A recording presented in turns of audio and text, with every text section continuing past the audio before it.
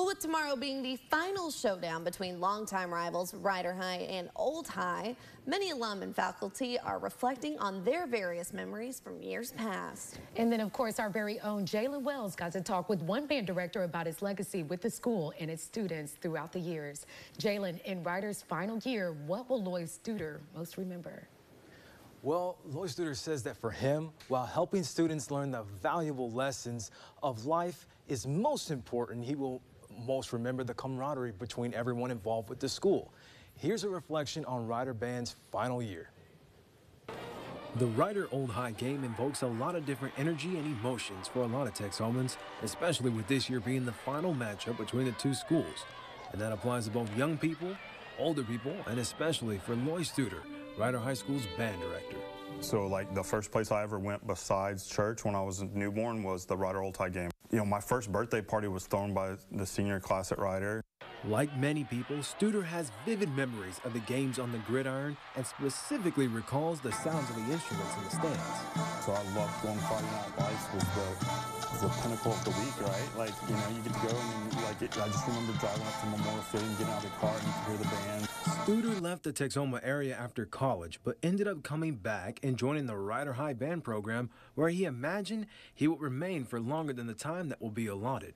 I thought my job here would be to be caretaker, and I'd pass it on to the next person, and that's how it would go one day. And you know, now things are different. As circumstances changed, Studer nearly decided to leave the school before his final year, but that plan changed courses as well. And I think one of the questions people always assume or ask in Wichita Falls is like, well, what'd they give you to stay here?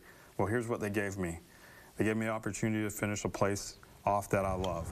With the days numbered, Studer reminds his students of the importance of building a future and legacy, not just earning shiny objects. Because you like look around, you realize none of this is going to be here. And we always tell the kids, it's not about the trophies. Trophies are just a piece of wood and a piece of metal. It's about the process, and if you do the right thing every day, it'll take care of itself. But I think my legacy that I'm most proud of is all of the kids that have gone on. Our kids are doing great things. Some of those kids from years past actually found their way back. When I came to Rider, I really fell in love with band. I loved the program. I loved all the friends that I made and just all the opportunities that you get in band.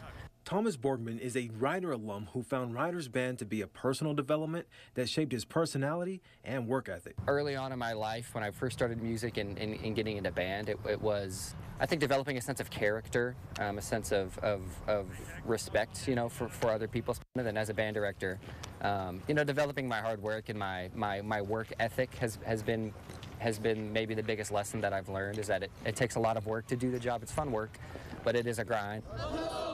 From morning band practices to Friday night halftime performances and concert showcases, Studer says this final swan song for the Rider High band is going to be both sentimental and full of spirit. You know, we're a band, but we try to show, like, for us, one family, one team is the motto of the school, and we really mean that. You can't boil it down into one thing. I think that's what's so cool about our whole community, is the Texoma spirit. In my final conversation with Studer, I asked him about what he's looking forward to after this. And he said, of course, continuing music at another school and being with his family, but he's also planning and orchestrating a new finale song for this year. So there's something that the Rider alum, current students, and just fans in general can look forward to for this year.